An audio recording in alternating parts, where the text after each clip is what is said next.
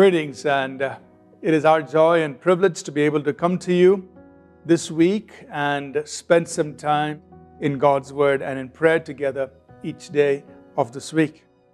I felt that this week we could take some time to look at a very familiar passage from the 15th chapter of John, and we will make our journey through the first 8 verses.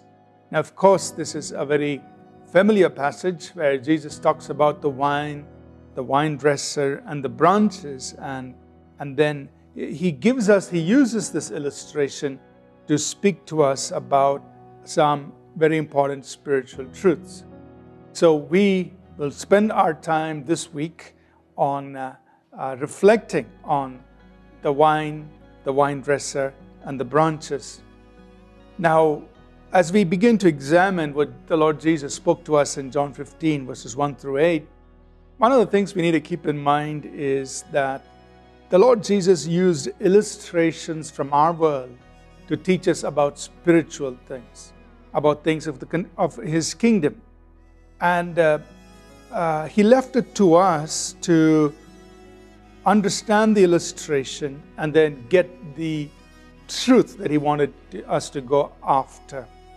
And of course, we have to be careful when we do that. We don't want to take the illustration off in directions He never intended for it to go, but to stay with the main truth that He intended to convey to us. And that's what we will attempt to do as we talk about the wine dresser, and the branches. So in John 15 and verse 1, Jesus begins by saying, "I am the true wine, and my Father is the wine dresser." So He introduces something very important to us as He uses the illustration of the wine and the wine dresser and the branches. He points to Himself as the wine. The wine is the source of life, of strength, of nutrients to the branches. Of course, as we will read in the coming days in the other verses, we are likened to the branches, or the branches are likened to us, that are connected to the wine.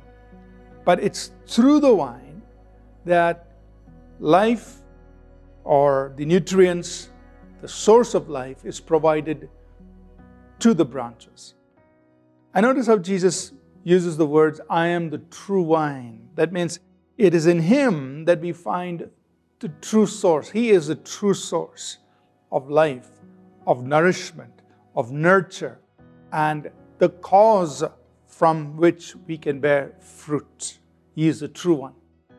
Which means that, sometimes if we are not careful, we may try to plug into what is untrue.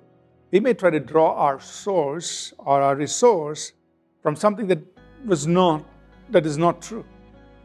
So our goal as believers is to stay focused on the true wine, the Lord Jesus Christ.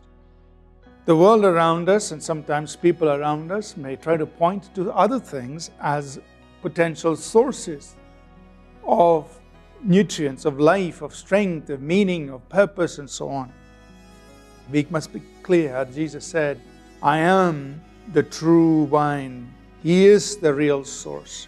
And so we are very clear in ourselves. We are plugged in to the true wine, the true source.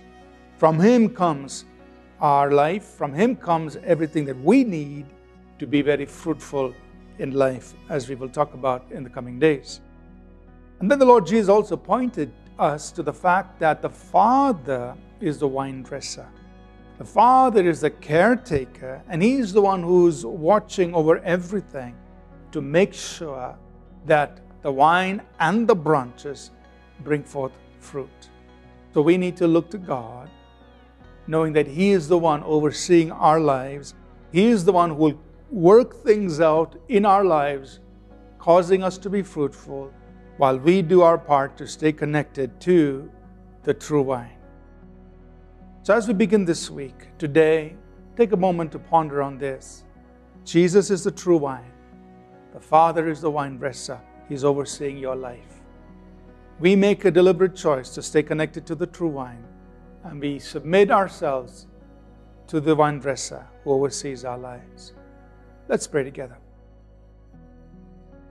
Lord, we thank you that as we embark on this journey this week, to understand and to receive spiritual truth through these words that you've spoken, Lord, open our hearts, open our understanding.